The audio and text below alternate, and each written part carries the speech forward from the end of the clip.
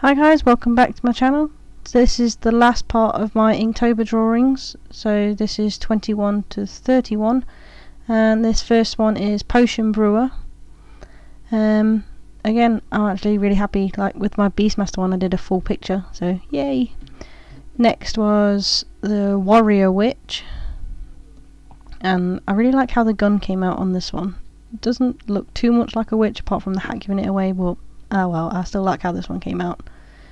Next was the Magical Schoolgirl, which I was really trying not to let it go to Sailor Moon like, but I think when you're doing a Magical Schoolgirl you kind of can't get away from that because it's always stuck in your head, because pretty much everyone knows Sailor Moon, but oh well.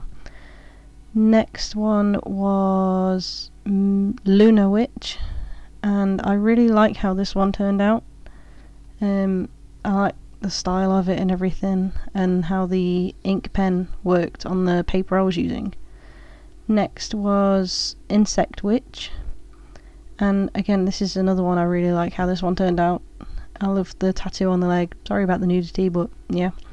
Next was Farm Witch. For some reason I'm really liking drawing tattoos at the minute, but oh well. Yep. Because you couldn't really get the witchy vibe, I thought I'd do a little witch's hat patch on her overalls. But next was Baker Witch or Cook Witch, and again tattoos. Yep, don't know why, but really into drawing them, and I like how this one turned out as well. Next was Goth / Punk Witch. I went for more of a punky sort of vibe, and I'm thinking of colouring this one in like purples and blacks, but I'm not too sure yet. Next was the Alchemist. She's holding sort of a Philosopher's Stone sort of thing in the middle, and there won't be as much nudity on show when I colour it, I promise. I know I've been doing a lot of naked ladies, but yeah. Next was Ghost Witch, and I really like especially the hair on this one. Yeah, I think the pose of it as well, I'm quite happy with the anatomy on this one. I think it turned out really well. And finally is my completed Inktober. I'm so happy I've actually managed to complete Inktober this year.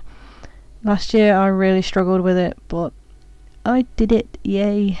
Hopefully all of these will be available as colouring pages, and I'm hoping when I have coloured them myself to put them into an art book of some kind. So if you guys would be interested in that, then please let me know down below or hit that like button, just so I can get an idea of the level of interest in it.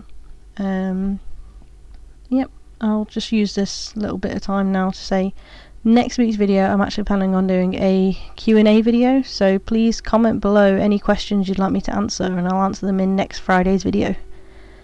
Yep, I hope you enjoyed all of my Inktober drawings, and thank you for putting up with watching them all slowly coming together. Thank you for watching, please like and subscribe, and I'll see you in my next video.